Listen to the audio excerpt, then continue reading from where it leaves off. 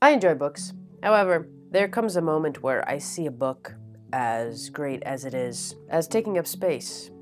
Do I actually use them, or are they just here for looks? And where will they all go when I'm gone? Books seem to encompass all the senses. Sight, sound, smell, touch. You can even taste the wood from where the pages came from, just grazing the back of your tongue.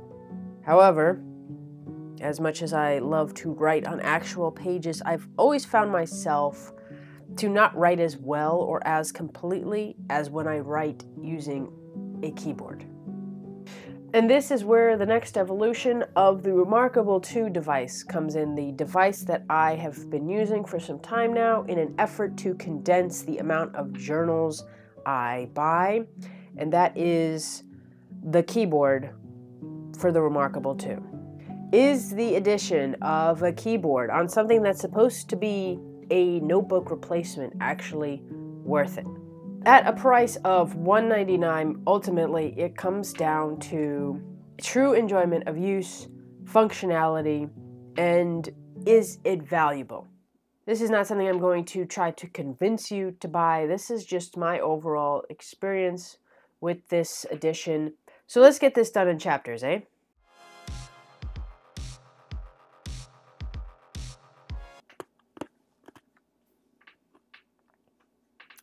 I'm going to try to make this a quick, brief review. Why does it feel like I'm out of focus? The original pre-order price for the ReMarkable 2, when I purchased it back in 2020, was $399. The Marker Plus was $50. The book folio leather brown case was $80. The sum without the taxes was $529. Taxes were $35. And 5 cents, which made the entire price $564.05. Now, in 2023, November, the ReMarkable 2 is $299. The Marker Plus is $129. The book folio is $169, making the total $597.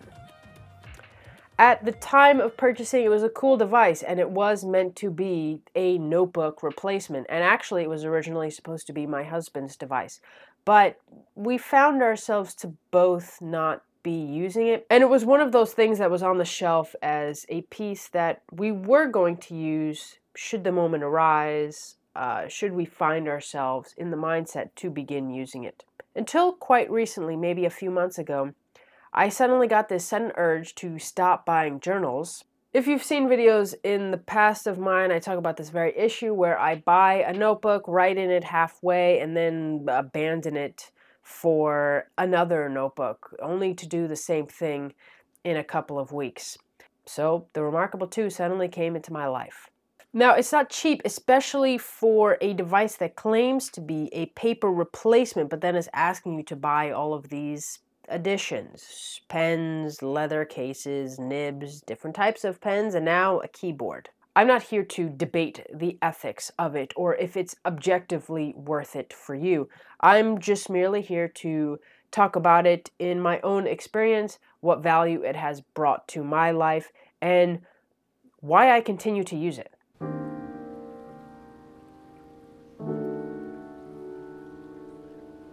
Now, this is not to talk about the experience of the ReMarkable device. I have done that in other videos, which I will link. This is to talk about my experience with the keyboard, and if I think it's something that holds value for me, and something that I think is worth it to add on to a device that you might already have or might be thinking about buying. Since purchasing this keyboard, I've exclusively used it. It is extremely easy and fun to use.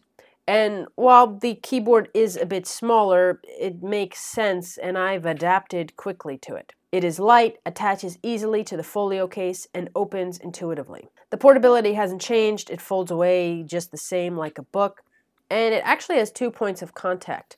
One where it sits up like this, kind of like an actual computer, and you can make it a little bit more flat, and I'm assuming in a way to type and maybe write notes or anything you might want to add with the pen. It does work in the lap, in a seated or cross-legged position if you want to use it on the couch or on the go, but just be wary that in this case it is a bit top-heavy. Now the keyboard added a slight bit of thickness to the overall design, but nothing that is that noticeable. The best page to use the keyboard on is blank. I've tried lined and the smaller lined, and it doesn't annoy me personally, but the type doesn't actually line up with the lines of the page. There is no autocorrect, and the size adjustment is weird. It works.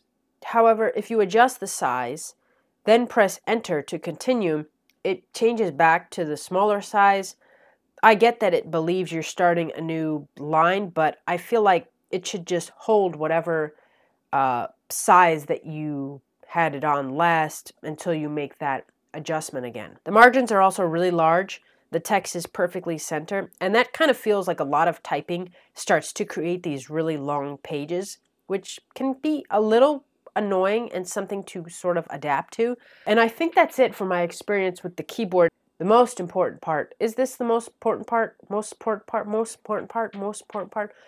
I have been sick. My voice a little. There is no illuminated screen. There are no apps, no real-time support, no expandable storage to worry about, no colors, no camera, and that is exactly what I wanted. This device, now complete with the keyboard, is what I imagine a typewriter would be similar to had it been invented today. I've used an iPad, I've used a tablet, a Chromebook, and my computer when it comes to writing, and within a half an hour, I always find myself distracted by the internet, fatigued by the illuminated white page staring back at me, and overall bored when the allure of the entire rest of the universe was one click away. My favorite part about this device is that I can write in my most productive way, which is typing, without distraction. And that to me is what I find most valuable. So I'm not here to tell you to buy this keyboard or to buy this tablet or to completely switch over from notebooks to an e-ink tablet. That's not what I'm here to do at all. I'm just here to share my love of all things writing. And this ReMarkable 2 tablet falls right into that. So that's all for this video. Thanks for watching. Thanks for tuning in, and I'll be seeing you.